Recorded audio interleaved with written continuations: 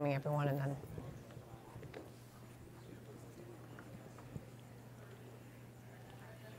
good morning. Welcome to Navigating Difficult Conversations in the Classroom through the Study of Great Books. Before we get started, I want to acknowledge our sponsor, School of Civic and Economic Thought and Leadership, the Master's Program in Classical Liberal Education and Leadership at Arizona State University engages the classical texts and great thinkers of history in Socratic seminar discussions with world-class professors.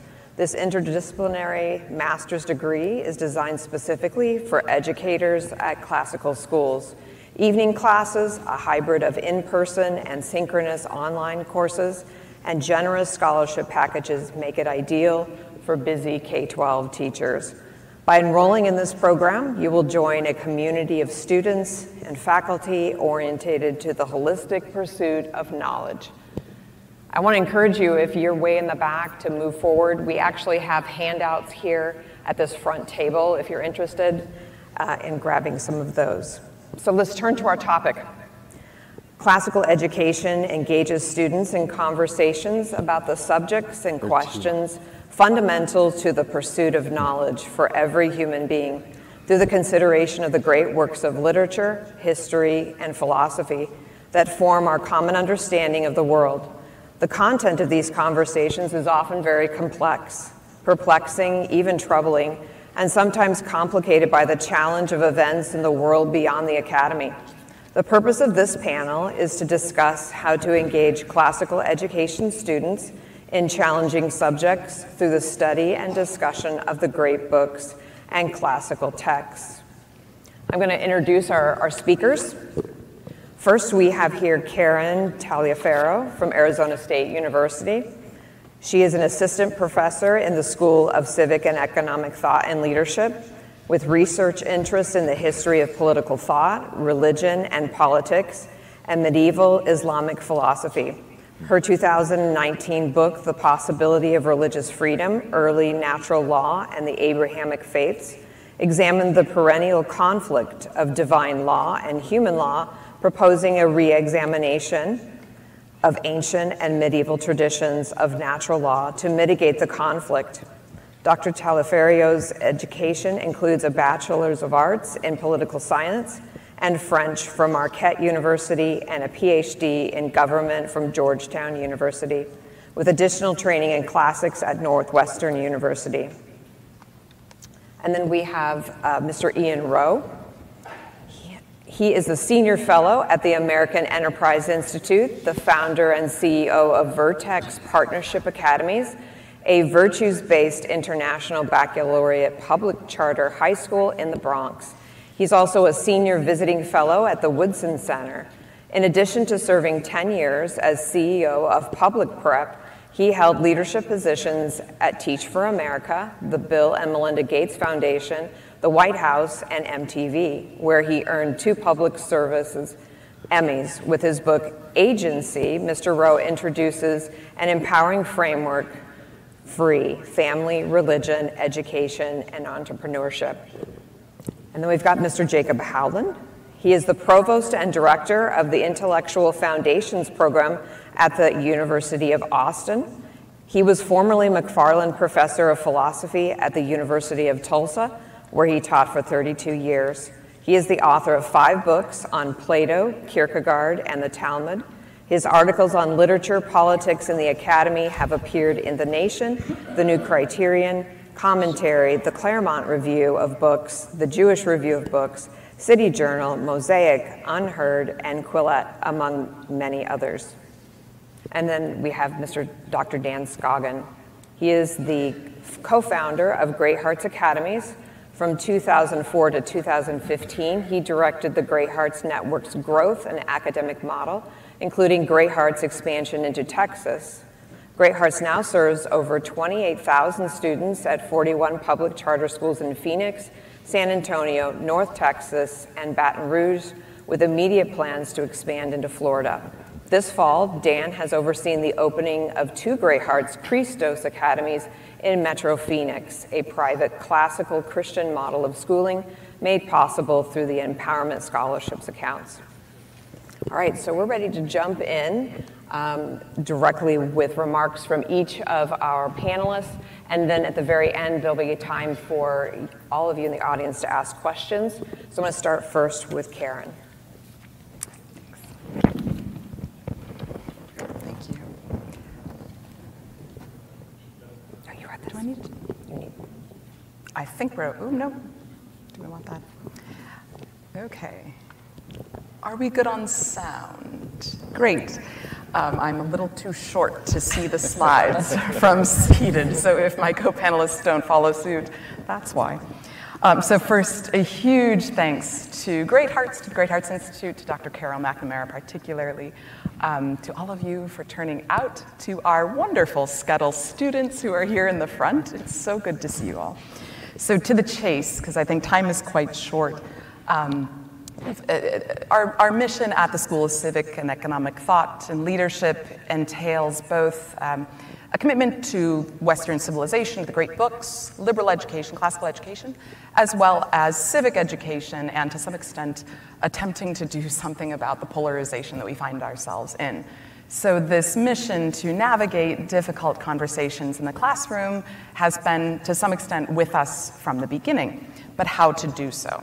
So I've got the three models that I want to discuss, hopefully rather briefly. The first of which I was trained in just a bit 2 summers ago. It was at Duke University. There's a fabulously popular course there called How to Think in an Age of Polarization. It was created and taught by this professor here on the left side of the screen, John Rose. He has a quote here. The object of this course is that students come together in a seminar course. They discuss really controversial, really difficult topics face to face, and apparently, from all reports, with a great deal of success. They'll tackle anything from race issues, gender, sexual assault, more nuanced Duke particular issues like their presence in China. They're coming with different ideological, religious, political positions. And by all accounts, it's really a wild success.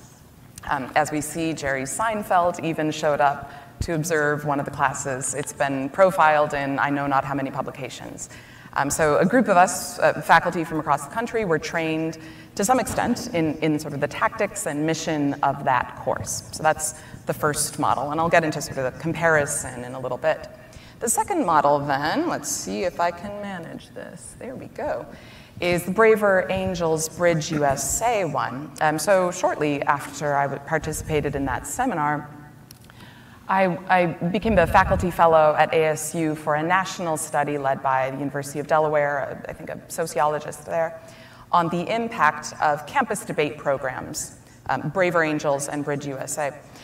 This is something I'd always been interested in because it actually purports to do something similar to what John Rose's class does, right? To bring people together, to respectfully disagree, to have sort of reasoned debates. They describe their own mission as a collaborative search for truth, right? So I had never participated in this, so the first task was to have a trained Braver Angels moderator come and chair a debate in my own class. The students chose the punishing topic of transgender athletes, which I was, nervous about, but it did go quite well. I then also helped to host, we did this over an academic year, to host 3 or 4, I think, campus-wide debates, although relatively limited, 25 to 30 participants, on topics from banning TikTok, US intervention in international human rights violations, transgender athletes again, and I forget what the other topic was. So there's much to be said for each of these models separately and for both together. The Braver Angels, I've got a few of these sort of characteristics of this. It doesn't assume trust, right? People can come without knowing each other. It's very formalized, very structured. Students address Madam or Mr. Chair, not each other. So I'm quite a fan of procedure, and I like keeping passions restrained in these debates on hot topics. So I think there really is a lot to this. I'll mention that in my own class, students had mixed and yet strongly held opinions about whether the more direct John Rose face-to-face say anything approach, which is what we tended to use in our own setting, was better than, in their views, this more structured approach. But so far I've not talked about the classics, right? So I think that the topic of this panel, incorporating classics into these difficult conversations on polarizing and difficult topics, is really important. And it's important for a few reasons. First of all, the classics just have a lot to tell us, right? About disagreements, about how disagreement is actually hard to achieve. A good disagreement is hard to achieve. Ways to go about it, right? Ways not to go about it. But I think the more important reason, in my view, and it's a bit more controversial, maybe not so much here, but outside of these walls, is that the classics also help us.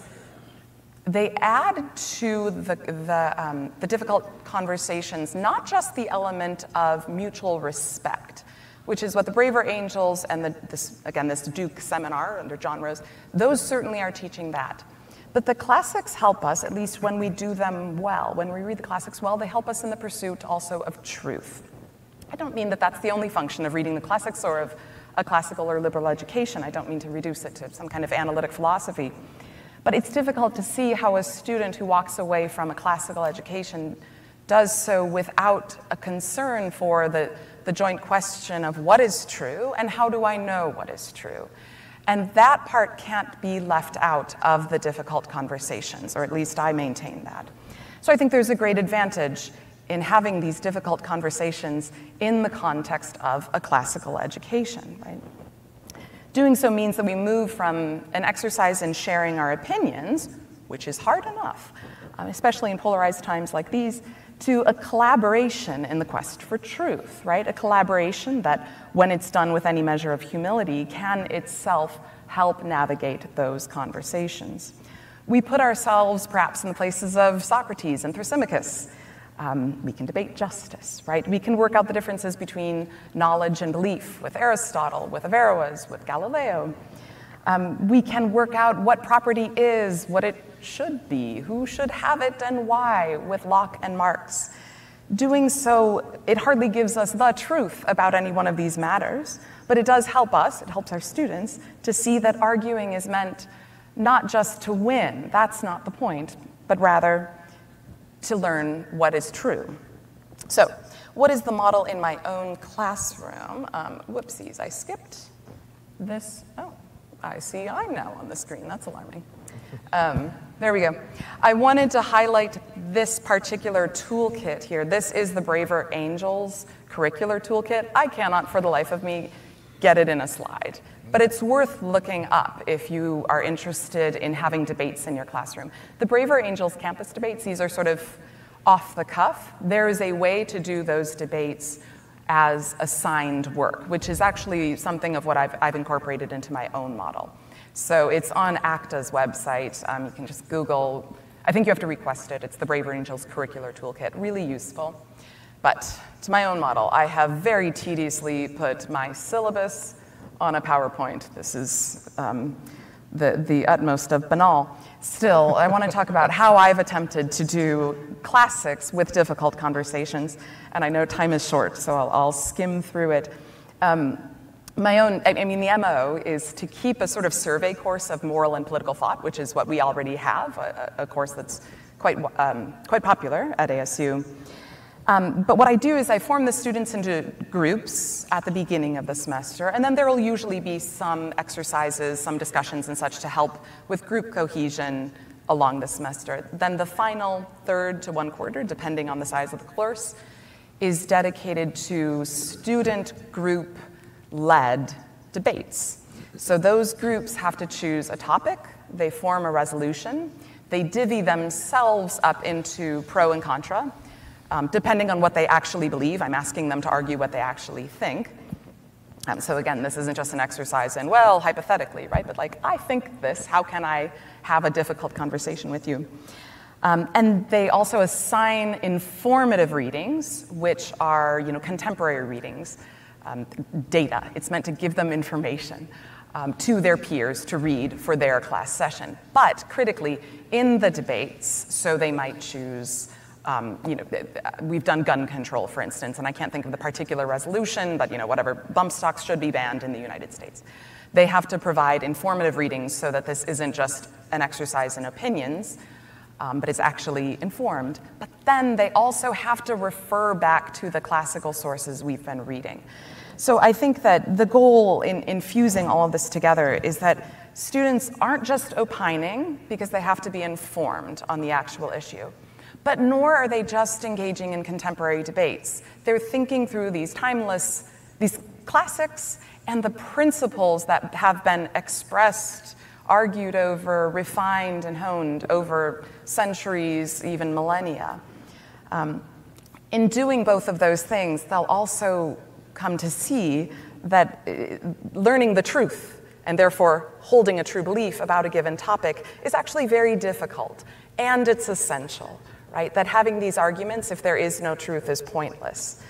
And I think that the humility that comes with that exercise both enhances their own ability to learn truth and enhances that other element that I think these other models are doing so well of coming to respect each other.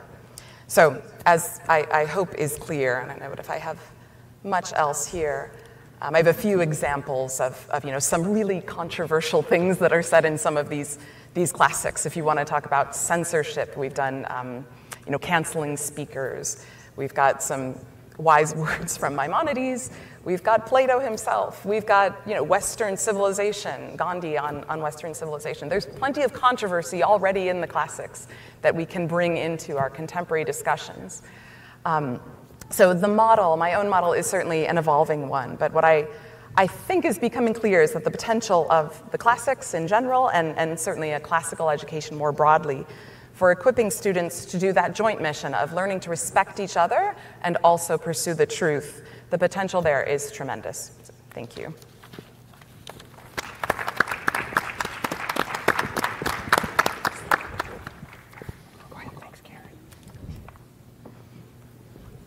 Good morning. Everyone can hear me? Good morning. Yes. There were handouts, if you hadn't received them. On that table is both a copy of something called the Calvin Report, which is from 1967 to help institutions of higher education pursue this idea of institutional neutrality, as well as the University of Chicago, their statement of principles around freedom of expression. I'll refer to those a little bit in my remarks. So it's great to be here. My name is Ian Rowe. I'm the founder and CEO of Vertex Partnership Academies. Let's see.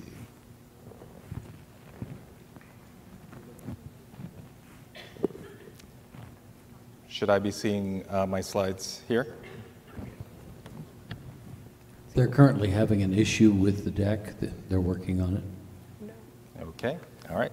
The show must go on. So I'm the founder and CEO of Vertex Partnership Academies, which is a classically inspired, virtues-based international baccalaureate public charter high school in Community School District 12 in the Bronx, in the Soundview section of the Bronx. It's one of the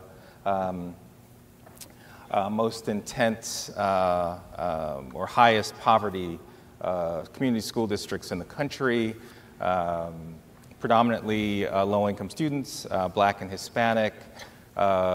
Of all the students that start ninth grade in this particular district, if you start ninth grade 4 years later, only 7% graduate from high school ready for college, meaning that you start ninth grade and 4 years later you've either dropped out or you've actually earned your high school diploma, but you still can't do math nor reading without remediation if you were to go to college. So this is a community in which we thought we need to bring the most exceptional education to this community. So we opened our school in 2022, and I was going to show you a great picture of our students with Supreme Court Justice Clarence Thomas, who we've now visited with. We brought both our 9th and 10th graders with him 3 times.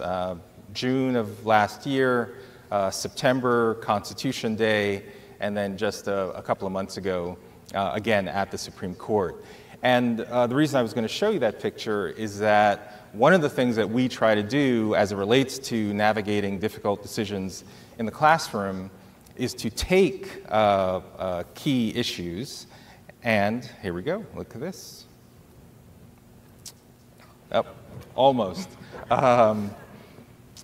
Is to take key issues, for example, race-based affirmative action, and actually try to have audiences with our students and people who are extremely well-versed on those issues. So we had an opportunity on Constitution Day at the Supreme Court with Justice Thomas, about 60 of our students, to actually talk with him about the pros and cons of race-based affirmative action. We'd studied all of the different dimensions, looking at the Harvard case, the North Carolina case, so that we could actually have, there it is.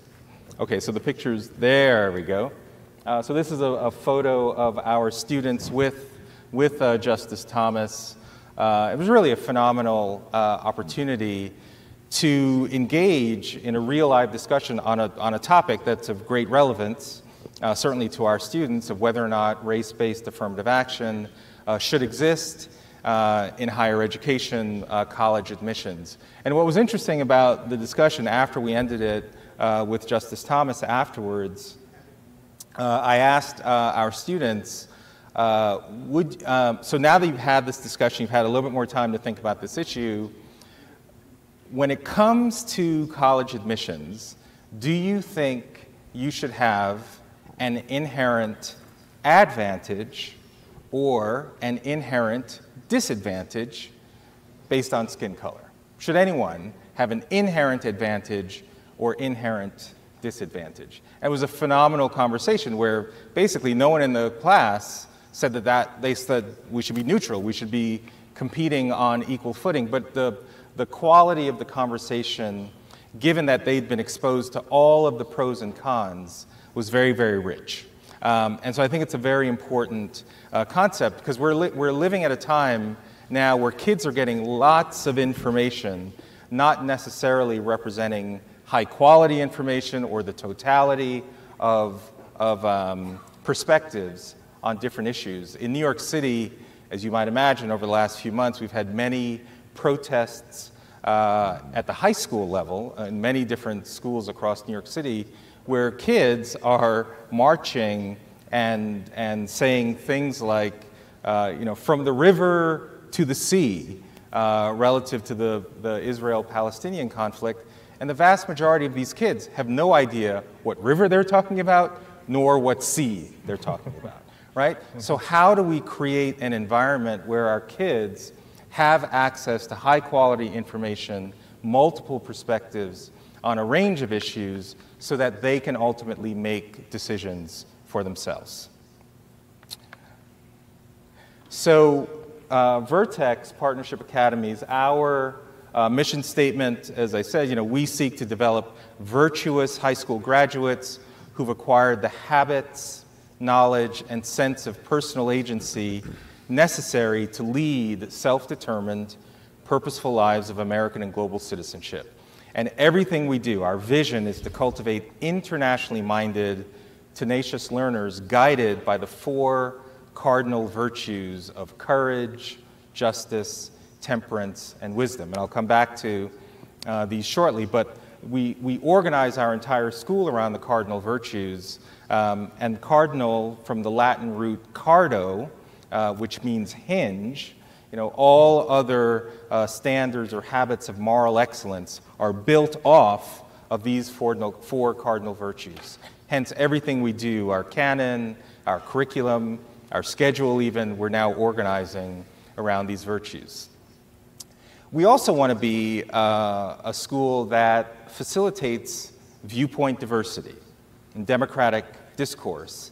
And the truth is, we've actually had difficulty finding models at the high school level that really do that well, So we started to take a look at what are the exemplars in higher education.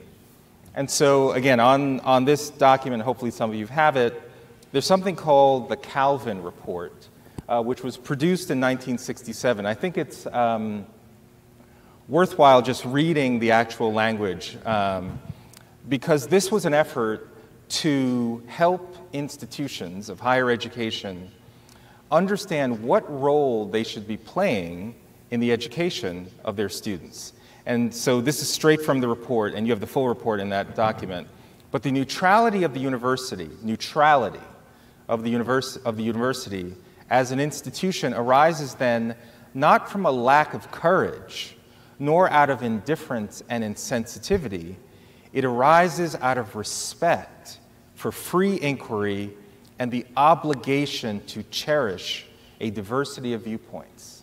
So this report was trying to establish that the institution, if you look at the very last line, the university is the home and sponsor of critics. It is not itself the critic. It's a very powerful statement for an educational institution to say, you know, we're not going to put our thumb on the scale on any given issue, but we want to create an environment where people who do want to put their thumb on the scale have the ability to speak freely. So this is a very powerful document that was actually created in 1967. And as a follow-up, I think University of Chicago Statement of Principles, I think was 2014, I'm not sure exactly. But similarly, the University of Chicago wanted to create a statement for how do we actually create an environment of viewpoint diversity. And again, there's a copy of this on the table. But the university's fundamental commitment is to the principle that debate or deliberation may not be suppressed because the ideas put forth or thought by some or even by most members of the university community to be offensive, unwise, immoral, or wrong-headed.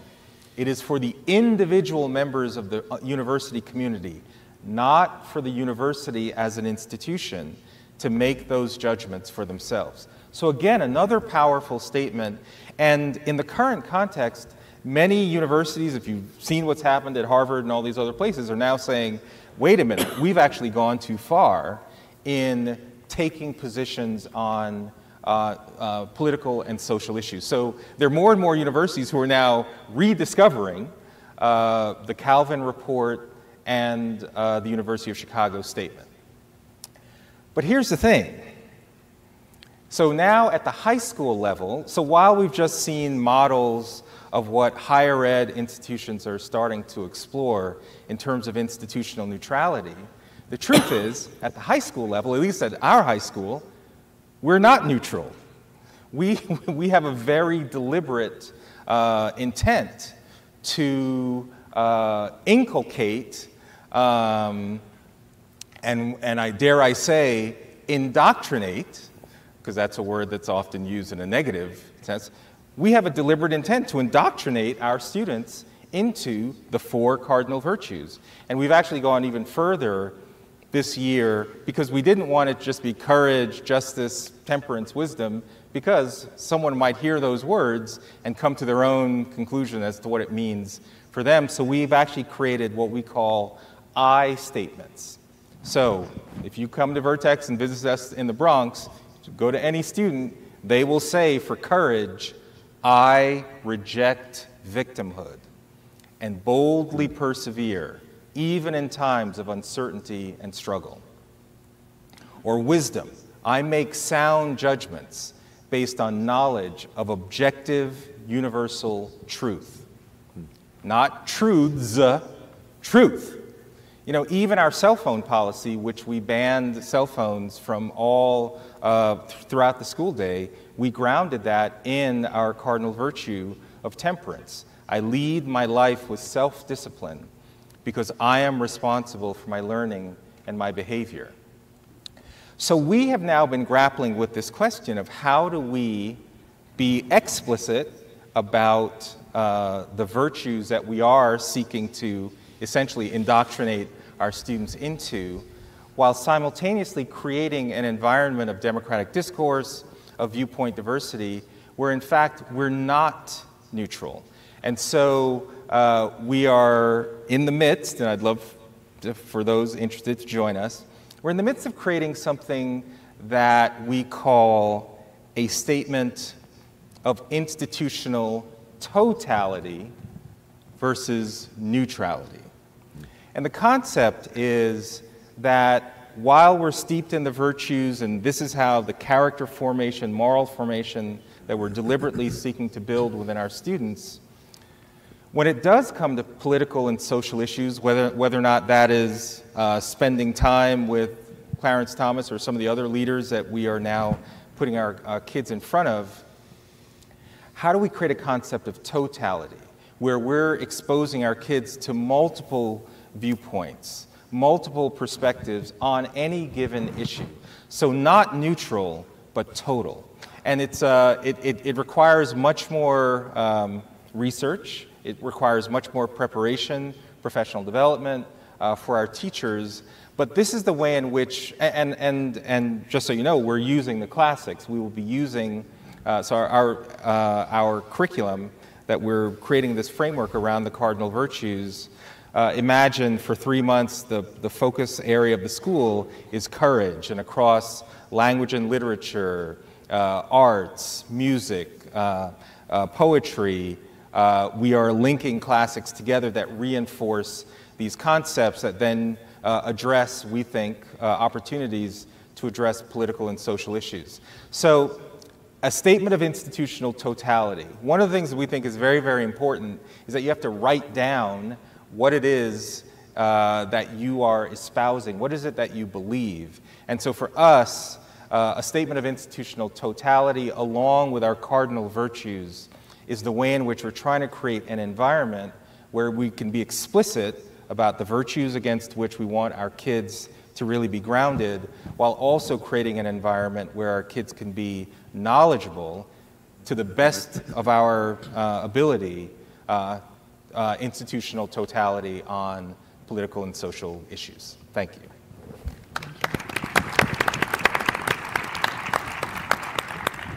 Thank you, Jacob.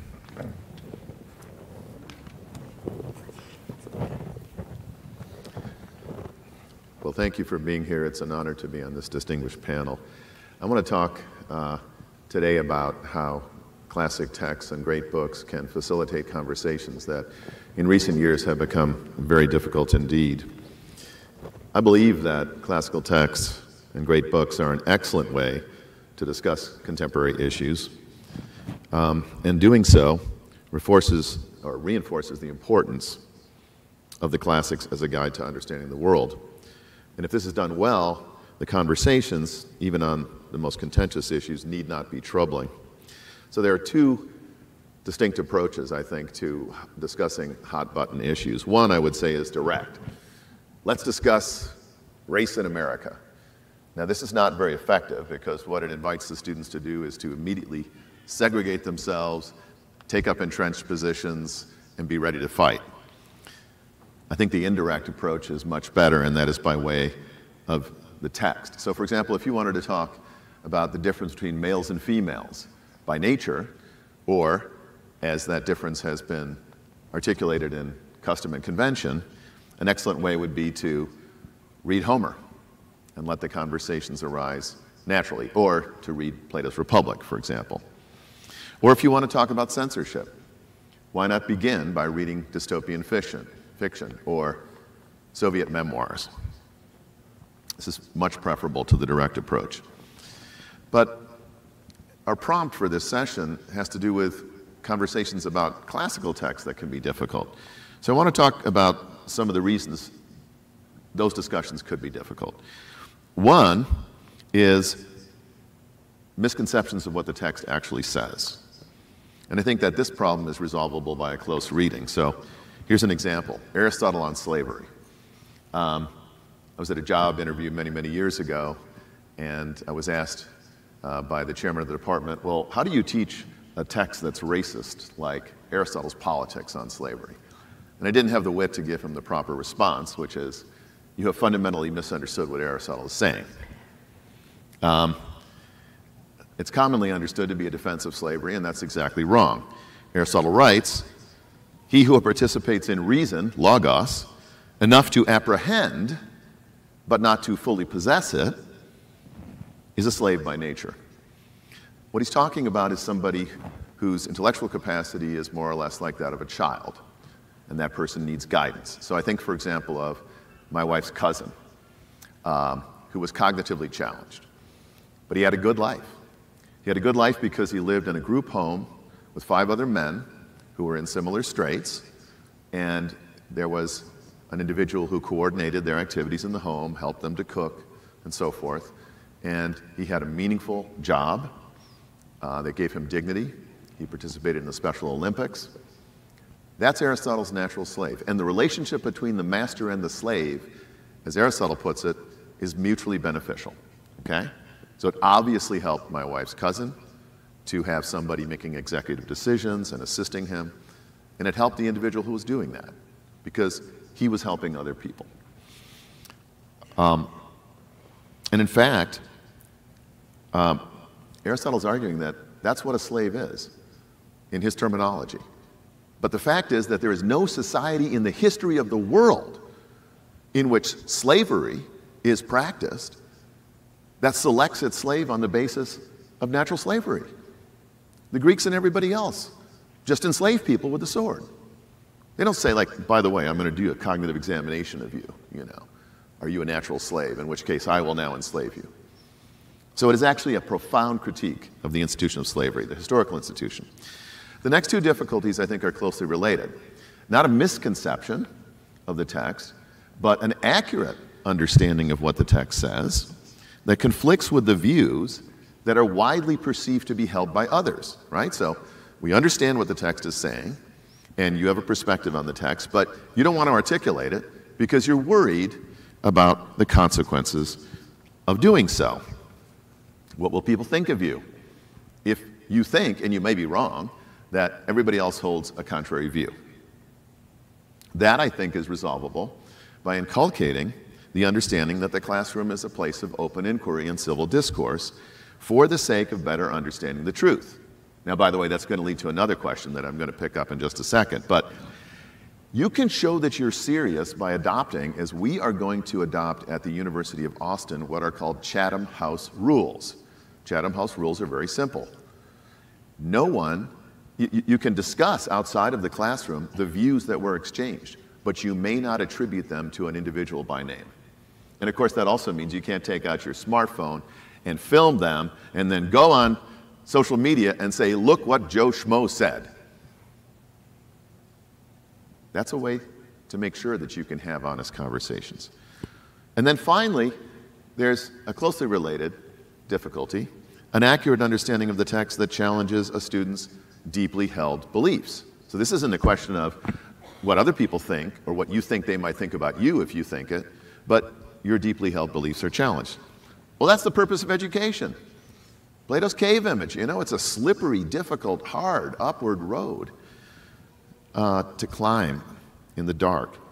And in the classroom, this is best done, I think we will all agree in this room, in community with others, in discussion. And that requires the courage to show your inmost self, to be honest about your beliefs. Now, without the great books to guide us, we, as we were informed yesterday by Tony Abbott, the former Prime Minister of Australia, we would be informed only by those in our immediate vicinity, and our lives would be, as he put it, Hobbesian, solitary, poor, nasty, brutish, and I will add, short, probably. Now, on these points, as difficult as it may be, the aim of civil discourse in the classroom is the discovery of truth. But I think it's really important to have a conversation with students about why they should care about the truth. You know, Aristotle says in the first line of his Metaphysics, all human beings desire by nature to know. I happen to believe that is true, although I would add the qualifier, some people only want to know a little. But we also want other things that we may value more than the truth, like social acceptance, like not paying the penalties that are involved in being censored or canceled by your group. And for many people, that's more important than the truth. So how high, you might ask, of yourself and students, does truth-seeking rank in your priorities?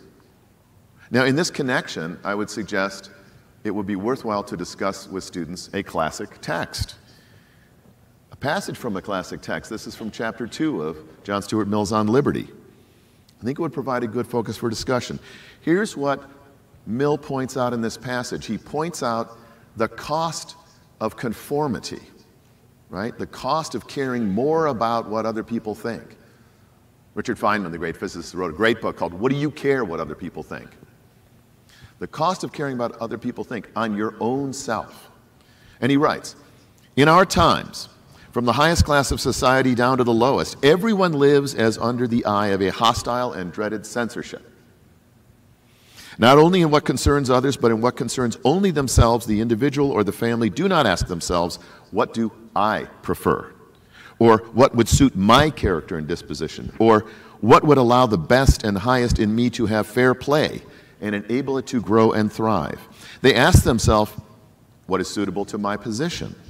What is usually done by persons of my station in pecuniary circumstances? Or, worse still, what is usually done by persons of a station and circumstances superior to mine? I do not mean that they choose what is customary in preference to what suits their own inclination. It does not occur to them to have any inclination, except for what is customary. Thus the mind itself is bowed to the yoke. Even in what people do for pleasure, conformity is the first thing they think of. They like in crowds. They exercise choice only among things commonly done. Peculiarity of taste, eccentricity of conduct, and are shunned equally with crimes, until by dint of not following their own nature, they have no nature to follow. Their human capacities are withered and starved. They become incapable of any strong wishes or narrative pleasures, and they are generally without either opinions or feelings of home growth, or properly their own. Now, is this, or is this not, the desirable condition of human nature? And it's also helpful to talk with students about speech, the medium in which human beings pursue truth, and in particular to try to get clear what speech is. And here I recommend an article by Wilfred McClay in The New Criterion, a very recent article. He distinguishes logos, or speech, from expression. And as the word expression suggests, it's pressing something out, getting things off your chest. A primal scream is expression. It's not logos, it's not speech. And he says of speech that it is a political as well as an intellectual medium. It is, he writes, the human gift par excellence. It is the medium by which we engage in rational deliberation, the way that we work things out together, solve problems, state and apply moral principles or principles of action. Speech occupies, he says, a middle ground between thought and action, a sort of buffer zone in which we can consider together different courses of action prior to acting on them. The whole idea of allowing speech to be free depends upon its being securely situated and mostly confined to this middle transitional zone. And here I would interject, we can think of examples from college campuses today in which speech crosses over into action that intimidates others and corrodes the conditions under which students and faculty can speak freely. And this leads to another point that McClay makes. He writes, there's been much talk of safe spaces in the contemporary academy, but words are our principal safe space, especially in the academy, since they are where the most dangerous ideas can be explored safely, as in nuclear containment units, without immediate consequence. So in conclusion, I would say that helping students to understand these ideas creates a foundation for meaningful discussions of even the most contentious issues. Thank you.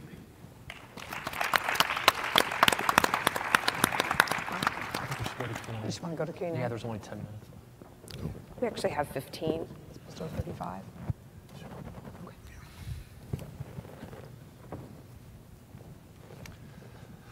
Well, I know we need to save time for questions, and those were just wonderful remarks, so I don't want to rush the Q&A. But Trinette, I'll follow your lead. You just pull that hook or rope, and I'll, we'll go to questions. But I just wanted to say it's great to be here with Ian Rowe.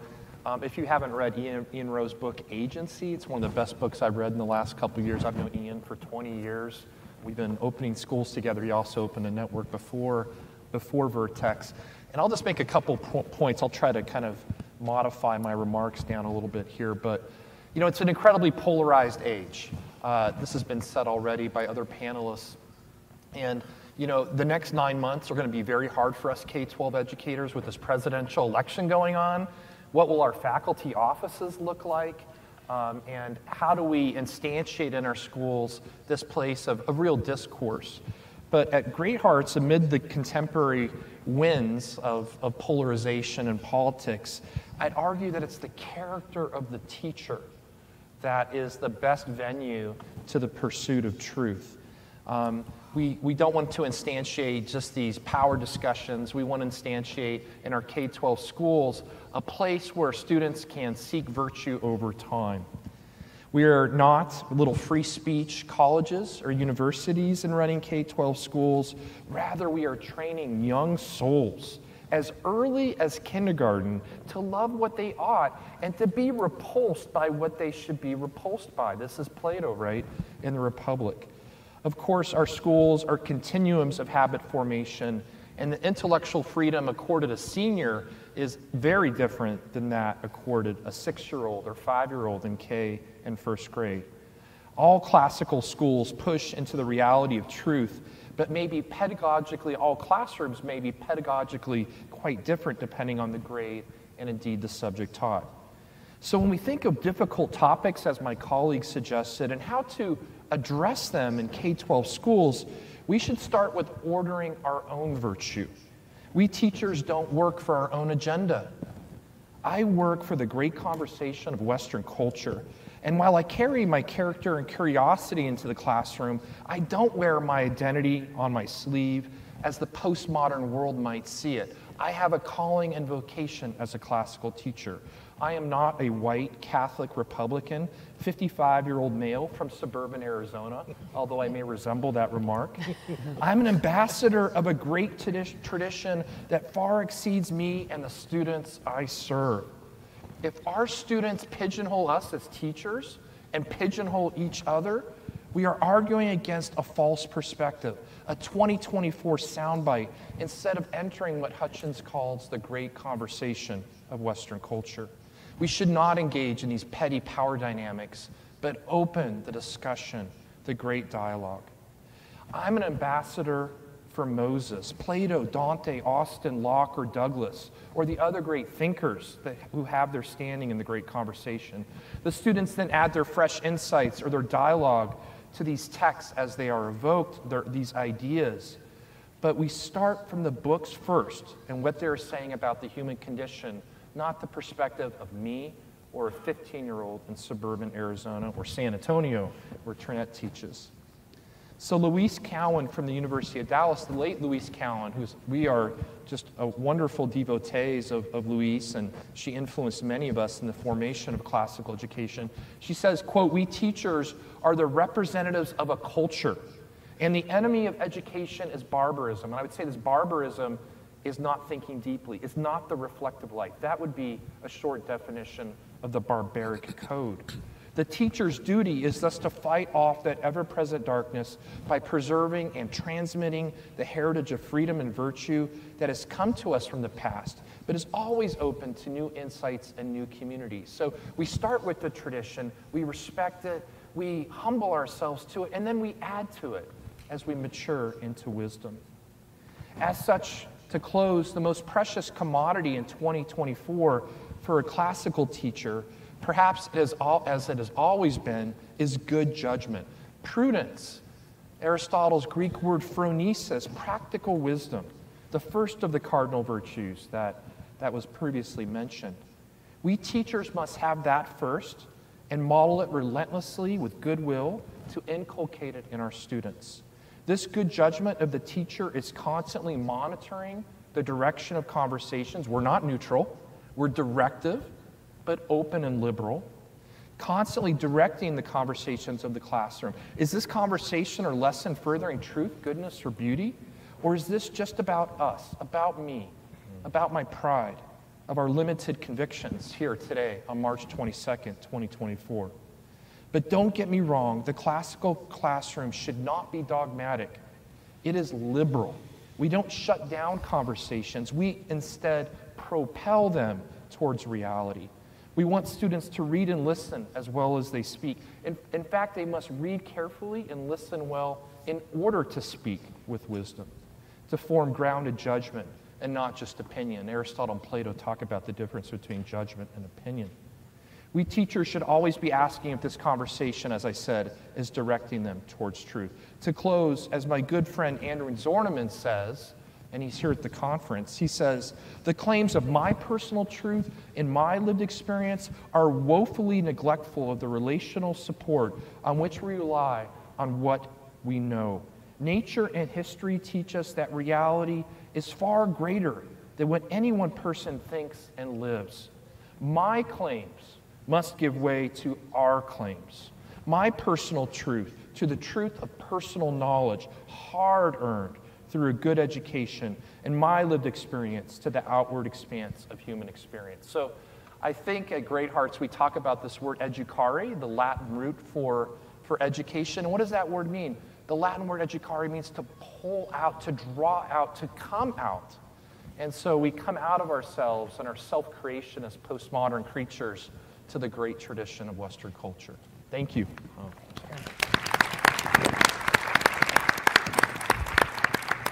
All right, so you're welcome to come to the microphone here and ask either specific questions of any one of the panelists or just propose it to the entire panel. All right, go ahead. Thank you all for coming and being the torchbearers you are in your areas. One of the things I have found that has affected classroom discussion the most in my courses has been a lack of belief that there even is truth. So my question for you is, how do you have a conversation when students deeply hold there is no truth we can move forward, or move towards, and how do you help them along that journey? I think everybody's mic is on. Are we all still? Yeah, well, you're all mic'd. And apparently I'm speaking now. So I think that no one really believes there's no truth. They think that they believe there's no truth. And it's usually fairly easy to get there to, like, okay, so you don't think that there's truth, but you're making that as a truth claim, right? That's easily enough at the intellectual level dispensed with.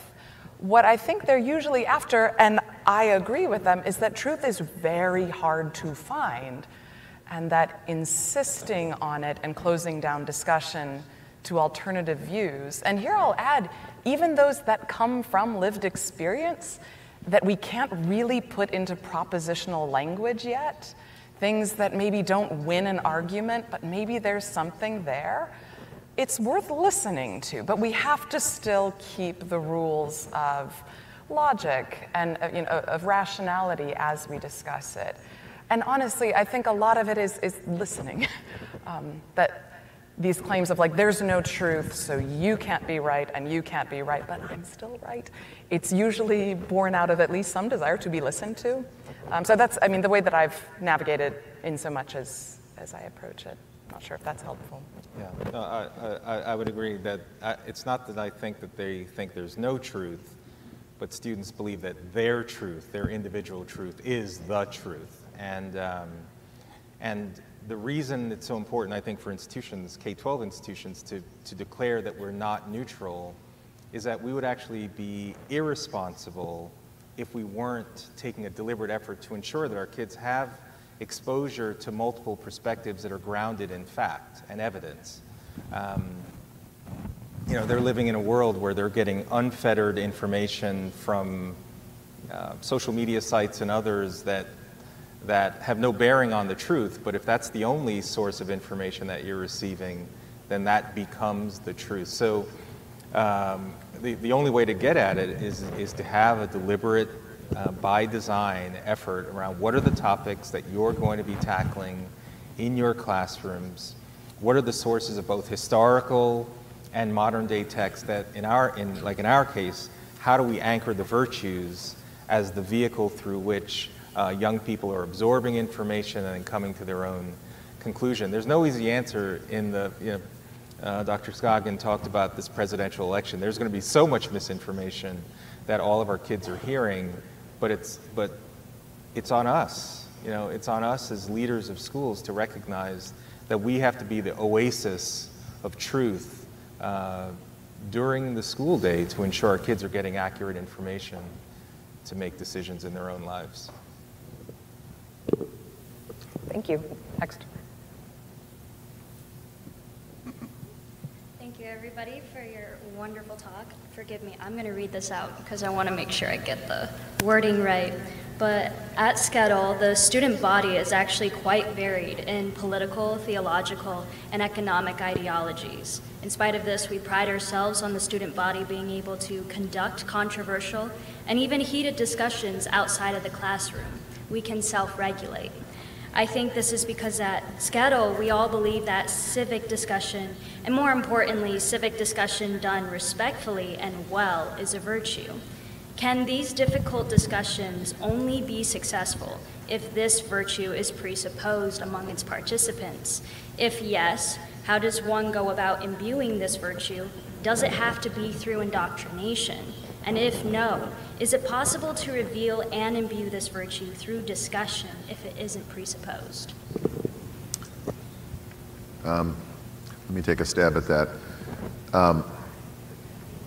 Well, since your question comes from the perspective of higher education, let me just say that one of the problems with higher education today, with the invasion of ideology and the politicization of a lot of disciplines, is that it's become, at least as far as I can see, rather joyless.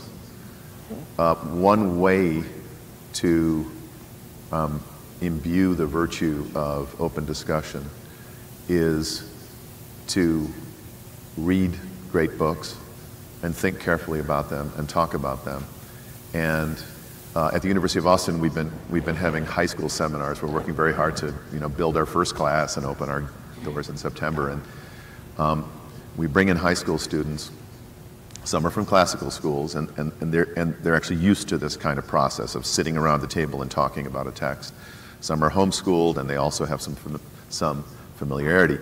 The public school students, by and large, have never seen anything like it, and it simply blows their mind. And the delight, reading Plato's Cave Image, or reading the Apology, or whatever it may be, or talking about Hamlet, is just palpable, and they're thrilled to be in the company of other students and to be able to talk freely about issues. And that's one way to kind of develop that sense that, yeah, this is really good, it's fun. And I think that's kind of a good basis for developing that virtue. Well, just so you know, Karen, Nolani is a Great Hearts graduate and also a Scoggin graduate, so we have a double win here. And but Aristotle, I like what Jacob said, but Aristotle says that you can't have the intellectual virtues without the foundation of the moral virtues. Mm-hmm. So it ain't happening if there's bad will or ill will in the classroom. You won't be able to have that civil discourse unless there's a basic dignity of respect for the teacher and the other students. So, those people need to be pulled and sent to some other type of institution. So yes, indoctrination has to happen. Okay, yeah, I was going to say, since you brought up Aristotle, right, the moral virtue happens through habit, do you think that, no, as I was saying, since you brought up Aristotle and moral virtue happens through habit, you were saying indoctrination, do you think it has to start in the home with the parent, telling the child, we live in America, we're grounded in civic discussion, and this is what you do as an individual and citizen here? I mean, it certainly has to start in the home, and whether we like it or not, schools are becoming increasingly a place where moral formation has to occur. I never like to think that we're taking the place of parents, and we try to do as much as we can to communicate to parents what we're communicating to their children in hopes of having that be reinforced. But I think schools have to assume this responsibility now, because the institutions through which young people develop these habits, whether through family, religious institutions, community-based organizations, those institutions are faltering, and so I believe our schools have to take the mantle, hopefully as an inspiration, to bring these other institutions along. If I could add, because I would lose my license as a Scuttle professor if I didn't name drop Tocqueville, but it's not coincidental here. I think that Scuttle students are socially very close. I'm sorry now, I'm just bragging about our wonderful department here at ASU, but it is wonderful. And we have a special space for them, a nice library with nice furniture, with cozy furniture.